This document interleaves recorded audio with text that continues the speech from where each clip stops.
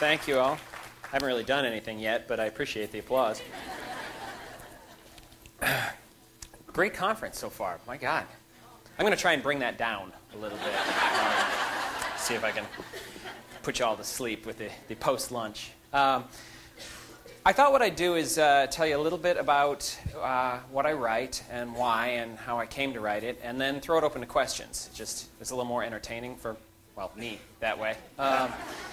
And hopefully for you guys too. So start thinking of your questions now. Because also there are prizes for people who ask questions that really surprise or entertain. And they'll be thrown at your head, but with love. So that's, you know. The title of this year's conference is, I'm told, is Magic and Mayhem. I'll be representing the mayhem side of the equation. Very little magic, but plenty of killing. My background, I fell in love with the written word when I was a little kid. I actually remember the moment when I learned to read, when the symbols clicked and I could suddenly break the code. And I've been desperately in love with it ever since. And I knew that I wanted to be an author from the time I was about 5. So blessed with that knowledge, I promptly went into another field. And went to college for political science, and then went into advertising, marketing and advertising for about 10 years. Which I like to joke gave me the perfect experience to write about criminals and thieves. Which it did. But after a number of years in it, I was getting a little tired of it. And I was working in a very small agency, which sometimes that can be wonderful. Sometimes it can be a hitherto unnamed circle of hell. And I was in the latter. And I would just come home every night very frustrated, and finally just hit my boiling point and said to my wife, it's like, I'm done. I either quit or I set the building on fire, and I probably should quit. It just seems like the simpler route. So we sat and talked about it, and the next morning I went to talk to my boss's assistant, and was promptly laid off. 5 minutes before I gave my resignation, they gave me the boot, which I took as a good, an excellent reason to go ahead and write the novel that I'd always wanted to write anyway. Sort of a kick from the universe. So I worked freelance for a little while and would write advertising copy for a week or two, and then I'd go home and work on the novel for a week or two. And again, it was fun because I was dealing with criminals on both sides of the equations. And then when I finished it, which is the best part of the whole process. Selling it is amazing, getting an agent, all that stuff, but finishing the book is just the best part. So after hooting and yelling and screaming for about 2 weeks, I sent it out, and I was lucky enough to get an agent and sell the book. And since then, my life has stopped making any sense to me whatsoever. But in a really good way. I enjoy it. I've had tremendous luck. I have a film agent. And I love this story because I'm really not an LA type of guy at all. And she called me and she said, great news. Ben has the book. I said, great. Who's Ben? She said, Ben. I was like, Ben, of course, turns out to be Ben Affleck, which apparently I'm just supposed to know by the name Ben. But I was very lucky in that Ben Affleck and Matt Damon's production company recently optioned the book to make a movie. Thank you. Fingers crossed. Fingers really crossed. So we'll see. Now that the writer's strike is over, hopefully something will happen. That'd be really exciting. But, I can read to you if you guys would like, but I figured after lunch that really would lead to everyone snoozing. So I'd rather just throw it open and chat if that's good. So, shoot. Give me a question. Yes, sir. Oh, I'm sorry? What did... I think the blackmail photos that I sent had an important thing to do with it. Well, it's funny with the whole...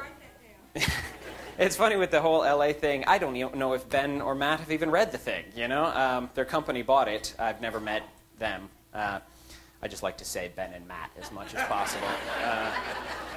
But their production company did Gone Baby Gone, a recent film this summer, which I thought was amazing. It's an adaptation of a Dennis Lehane novel. I'm a big Lehane fan. And it's a labyrinthine novel. I mean, it's 500-600 pages, plots interweaving with plots. I thought there was no way they could pull it off. Not to mention Casey Affleck's a little Weasley-looking dude. There's no way he can be the character, except he owned the screen, and the script was fantastic. So I'm very hopeful that they'll make my book better, too. Yes, sir? Some of us today, some of the authors have shared with us their process from day to day of routine that they follow in their writing procedure. And I wonder what your scheme is. Sure. The question is, what is my writing process? Well, it starts with about 4 hours of wandering around, banging holes in the wall with my head, and realizing that I have no talent. And then I sit down and write. It just seems to be how I warm up. In general, I write 5 days a week. I don't let my butt out of the chair without 1,000 words a day. That's sort of the minimum. If I'm going, I keep going, because you never know when it's going to hit that way, so you love it when you have it. But 1,000 is sort of my baseline. Sometimes they come really easily, Sometimes they just tear right out. Most days I'm pulling every last one. And it has to be 1,000 words I intend to keep. That's the other thing. It can't be just a whole bunch of crap that I acknowledge is crap. So. Do you have a question? No, you were just... Yes, ma'am. Yes. When you first start with that process, are you writing just to be writing, sometimes just to get your mind into the groove, and so that first part will be not very much, personally. Writing's kind of a weird thing. There's a book by Norman Mailer on writing that I haven't read. But I love the title. It's called The Spooky Art. And I dig on that because there's really something to that. I don't know where it comes from. It's a whole brain activity, right? There's the rational, conscious part of your brain that's chopping and folding and collating and using the stuff that comes up. But the best stuff just kind of bubbles up, and all you can do is show up and hope that it shows up. Some people get that by doing some free writing and stuff in the morning. Honestly, I do it by pacing around and thinking I have no talent. My brain seems to need to kind of process it, figure it out, and then I sit down and do it. But then the best moments are the ones where you're surprised, too. There's the metaphor I use for writing a novel is that it's like taking a road trip. I need to know where I'm starting, I need to know where I'm going, and I want to know the highways to get there. But I can't know where I'm going to stop for gas. And I'm incapable of knowing the little side excursion that's going to end up being my favorite part of the whole trip. I don't know how many of you have read The Blade itself. There's a scene in it, which I won't give away for those of you who haven't, but there's a scene in it that is the main character reminiscing about a game that he played when he was younger. And it's in a very tense scene. And the game is basically a really amped up version of Dare. That turned out to be my favorite part of the book, and it was one of those days where nothing was coming. I mean, nothing. I'd done my 4 hours of pacing, and then I did 4 more hours of pacing. And finally I said, just sit down and write something. And what came out was this game that they played that, for me, became the heart of the whole thing. That's my favorite part of it. So if you read the book when you get there, you'll know that's my favorite part. Yes, ma'am. Absolutely none. Absolutely none. They could cast the Golden Girls, which actually might be kind of funny. I have no control whatsoever. They've been very generous about letting me pretend I'm part of the process and brainstorm and such with them, but once you sell it, you just hope. So you want to pick people that, if you have the choice, you want to pick people that are going to do, you think are going to do good work with it. I got lucky because I just sold it to whoever was buying. I worked in advertising, so I'm a prostitute. What actors do... When I was writing it, I kind of had 3 actors in mind, and I don't know what direction they're going to take this, so, But for the 2 principal characters, who are old friends, and very similar guys, started as very similar guys who went in very different directions, I had in mind Ed Norton, Mark Wahlberg, and oddly enough, Matt Damon. And I figured that any of those 3 could actually play either of the 2 characters and bring the energy I wanted to it. I don't know who's going to be in it. It may be B. Arthur, so we'll see. I'm sorry, ma'am, did you have? Do I get the voices that tell me things when I'm writing? When you're writing, a lot of times characters, you want them to go in a certain direction. It fits with your story and your plot. And for me, what will happen is some part of my brain won't believe that that's where they should go. And so those are the days that I pace a lot and get very little done. Usually I've come to learn that that means I'm trying to force something that won't work, that I don't believe in. I don't actually hear their voices. I think that's probably a key to adjust the dosage of your medication if you're hearing. I'm kidding. Forgive me. I'm sorry. You get a book just for me making fun of you.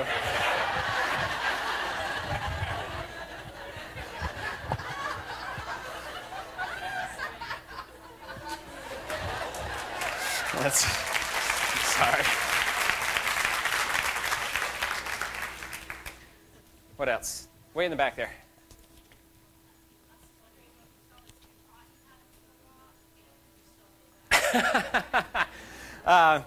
The question is, who taught me how to pick a lock, which is something that I did learn for the book, the first book, because my character is a thief, and he's not really a muscle type of thief. He was brains and plans and lock picking and that sort of thing. He was stealth.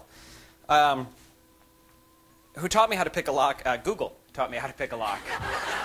I went online and typed lock picking, and I kid you not, and I got 1.2 million pages.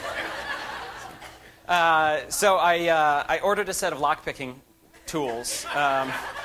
Because that's the way my brain works. They're little bent pieces of wire. There's nothing to them. You know, you could use paper clips if you were adept at it. And I bought a lock and I strapped it to my kitchen counter. I took it apart so that I could kind of see what I was doing. And my wife came home and I'm standing at the counter. I'm like, "What are you doing?" Like, "Working, baby. I can write this lock off."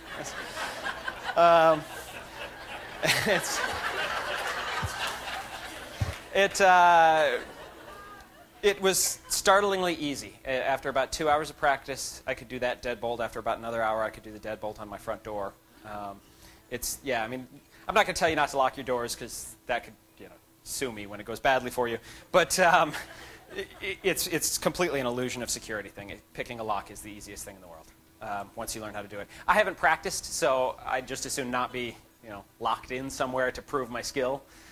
But it really is. There's not much to it. Yes, ma'am. It's obvious that you're not one of our southern voices.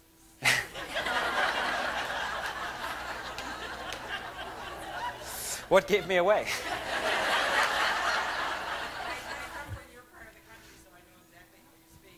But so I'm wondering how did it feel to you to be invited to a southern voices? It felt wonderful. These guys throw an amazing conference, and they take really good care of the authors. What they don't know is I'm not leaving. This is it. I'm staying. It is very wonderful. It's incredibly flattering, and I can't believe the lineup of authors that they've had here. I mean, Carl Hyacint's kind of a hack, but I think everybody else is.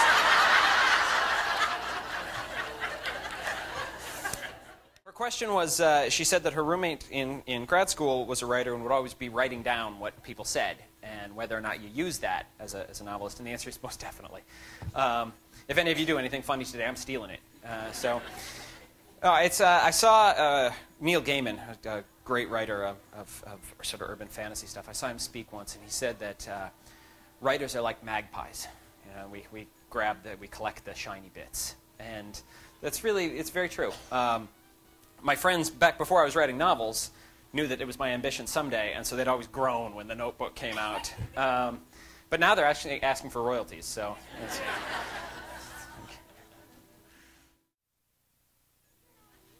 They have to be dead?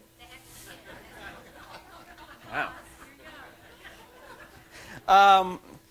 To be honest, I read mostly modern literature, not just in the genre. I actually probably read more outside of the genre. But almost everything that I read and love has been written in the last 30 or 40 years. But, I mean, there's certainly, people laugh when I say this, but I'm quite serious. Shakespeare is the best genre author out there. There wasn't a play that doesn't end up with the stage littered with corpses. I mean, there's ghosts and daughters putting out father's eyes and poisoning and betrayal, and I love it. I mean, that's, how can you lose? I'm sorry?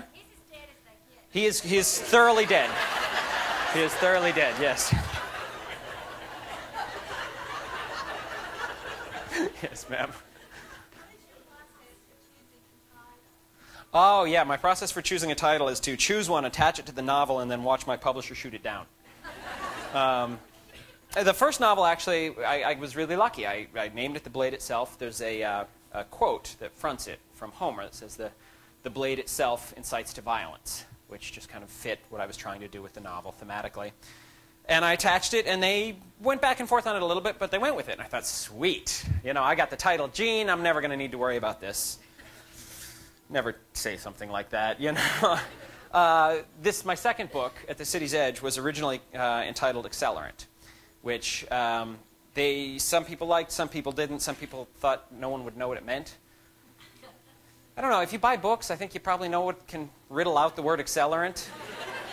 But whatever. So they killed it and said, what else you got? And I came up with 10 or 15 and sent it on and said, what else you got? Came up with 10 or 15. This went on until I'd submitted something like 150 titles. By the end, I was just like, I don't call it the Tea Party. I don't care. Just call it Untitled Number 2. But then, thankfully, this came together, At the City's Edge. And I shouldn't admit that I did this, but then I took that and wrote it back into the book so that it looks like it was intentional all along. Secret tricks. Yes, sir. How did you pick this genre to write? I wanted to write something, first of all, where I could make a living at it. Not to be too crass, but I wanted to be able to make a living, but also have a lot of readers. And crime fiction is pretty much the top-selling genre in the world. But once I really started reading it, it's not been my history. I mostly read lit fic, and when I was younger, I read science fiction and so forth. Once I really started reading it, I discovered that I think some of the best American writing going on today is in this genre. I think when people look back 20 years from now, they're going to see that this was the freshest, edgiest, most interesting genre. I love what's going on in it. And it's a perfect place to explore a lot of thematic issues without being heavy-handed or polemical. You know, you can explore race and class. You can explore this book, my second book. My goal was to write a novel that was political without being partisan. And so it's the story of a soldier who's returning from Iraq to find a similar war raging in his South Side neighborhood. And I wanted to explore, our soldiers coming home. I wanted to explore the way that we're dealing with them. I wanted to explore gang violence and corruption and inner-city politics. And at the same time, I wanted to hopefully keep people up late. And it's beautiful to be able to do both. I don't know if I did, but it's beautiful to shoot for both. The question was whether or not I keep everything, even the stuff that I end up not using in a book. And the answer is absolutely. You pull these words out of nowhere, you don't want to throw them away. They might not come back. What I do is I have a document called Murdered Darlings. And I just cut out all the stuff that I cut out, and I put it in that. And at the end, it's as long as the novel. I mean, the one for my second book, I think, is 200-plus pages of stuff that didn't quite work, or a scene that I reworked, or just a line that I particularly liked but didn't seem to fit. And I actually don't go back to it very often, but I know it's there, and that's a wonderful comfort. Yeah. How did I pick the voice that I write in? Discovering your style, that sounds so new agey, discovering your style. But honestly, it's a bit of a process. I've read all my life, and so there's part of the way that I write that is impacted by the writers that most moved me, obviously. But when you're younger and starting out, you try to write like other people. I'm sorry, that's not what I meant. He's the first person I have to do it, and now that I've heard you talk, I'm going to look like your books. But God bless. since I'm not going to get a free one. Yeah, well, now that I know you're going to buy them, you're not getting a free one.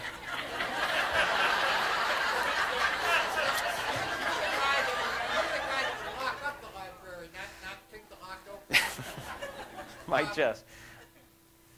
First person or third, that's what I meant. Okay. Writing in first person versus third. Both of my novels are in third person. I tend to like third person, what's called close third person. So as intimately in the character's head as you can be, but you're referring to them in the third person. Gives you a little more flexibility, and I think personally, writing in the first person can become a bit of a crutch. It can be very effective, and I certainly don't denigrate it, but it can make it too easy. It's like adverbs. You know, everybody says, watch your adverbs.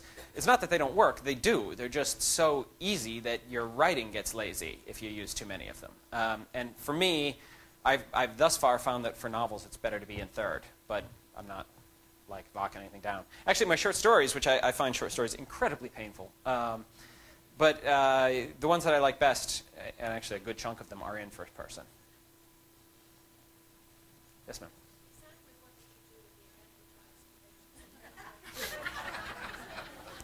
I was the resident lock picker. I was a copywriter. Prior to that, I lived in Atlanta for about 7 years. So it's actually nice to be back somewhere where I can say y'all without catching shit for it. When I was in Atlanta, I ran a graphic design company for a number of years and did that, and then it busted as soon as it was humanly possible for it to bust.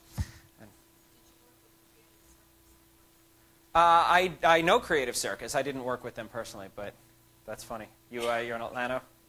Atlanta connections? No? You just collect the names of Atlanta? How do you go about finding an agent? I'll give you the very brief process, and then for any of you who are interested, my website, cleverly located at marcussakey.com, has a number of articles, and one of them goes into real detail about how to write a query letter and land an agent. So if you're interested, download it. It's free. But basically, what you do is you go to the library. You take books that are somewhat similar to yours in a similar genre. You take them off the shelf. You look in the acknowledgments. You see who the agent is, and then you write those guys a letter. It's called a query letter. You keep it as brief as humanly possible. You sum up your story in 3 sentences if you can. These people are very busy, and the faster you can let them move on to the next thing, the likelier they are to be interested in you. You send that off, and then you start collecting rejections. Is pretty much how the process goes. I got quite a few rejections. It's a ridiculously subjective business. I had an agent, a very, very well-known, powerful agent, tell me that my book had no tension and was not commercially viable. So screw you. You know, you just have all kinds of things like that, where it's just truly subjective. You can have an agent who might otherwise like it, but just picked up somebody like that. You can have an agent who's just in a bad mood when the letter goes out. So you just collect your rejections and keep firing out letters. Sure. The question was, does an editor ever say things like, I liked it until chapter 4, can you dump that? Yes, they do. That's actually, that's when they're at their best. Except when you really like chapter 4. Then I don't know what they're talking about.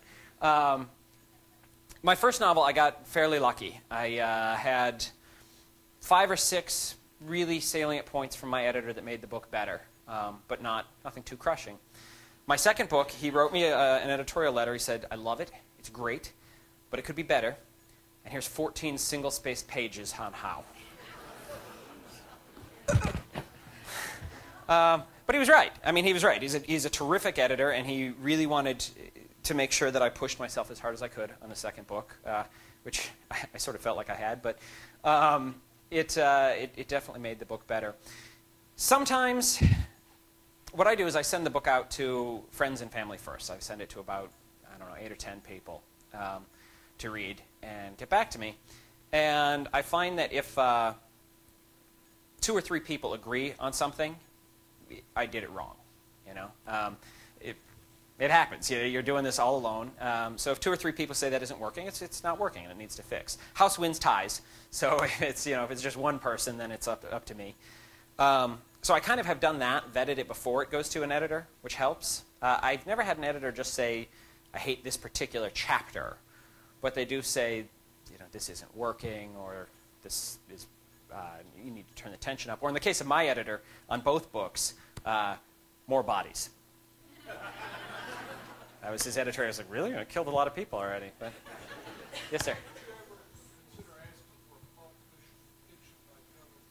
Would I ever consider asking for a Pulp Fiction type cover? I love those covers. I think they're beautiful. And there's a great line called Hard Case Crime. That's a publisher that's bringing that back now. They're doing very pulp-type books, noirish, and using that kind of cover, and I love them. I don't think I would ask for it, per se, but then they don't actually give much of a damn what I think about the covers. I worked in design and advertising, so for my first book, I wrote what's basically a creative brief. And I used words like leading and kerning and typography and Swiss grid, and I showed other covers that I liked, and I tried to describe the mood, and I sent it to them, and they said, "Thank you very much." But I've also been very lucky. I love my covers. I think they've done beautiful work with them. Okay. The question was what other authors I really like. I love Dennis Lehane's work. I mentioned that. George Pelecanos. Elmore Leonard just blows my hair back. T. Jefferson Parker is fantastic. He's one that I've sort of recently discovered in the last couple of years, and he's a very smart writer. Lee Child, Laura Lippman. Those people within the genre. But I read really heavily outside of the genre, too, and I think that's, for me at least, that's very important, is to not get too locked into the one. So I love Michael Chabon and Michael Cunningham and Thomas Pynchon and David Mitchell and David Foster Wallace and a whole bunch of other people. The funny thing is I've made the mistake, I guess, of publicly saying I like Dennis Lehane a number of times. And now every reviewer seems to say, Sakey isn't Dennis Lehane yet. It's like, sorry. I'll get right on that. Yes, ma'am. Do you research? Do you go to boards and hospitals? Yeah. Yeah, the question is, do I research this stuff? Researching for thrillers is just the best part of it. Because it's, that sounds kind of morbid, doesn't it? You just get to see a part of life that you generally don't, that you go through your whole life sort of knowing is out there but never experiencing. So, yeah, I've ridden with cops, I've ridden with gang intelligence units, I've interviewed soldiers, I've toured the morgue, I learned how to pick a lock. For this book, I rode with the gang intelligence unit for Chicago PD. They call themselves the CIA of the CPD.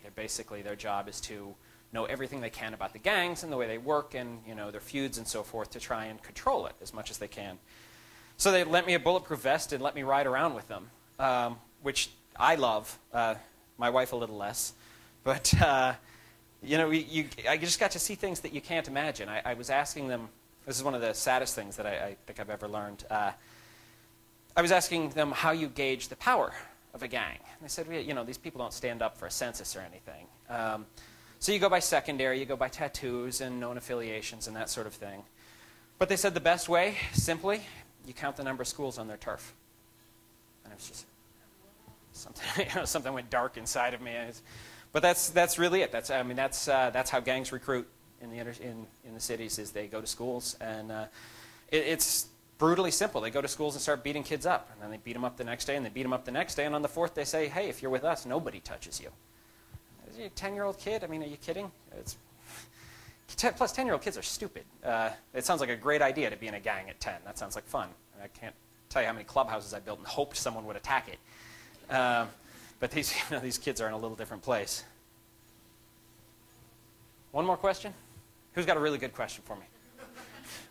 When you think something funny or write something funny, you just sit back and laugh.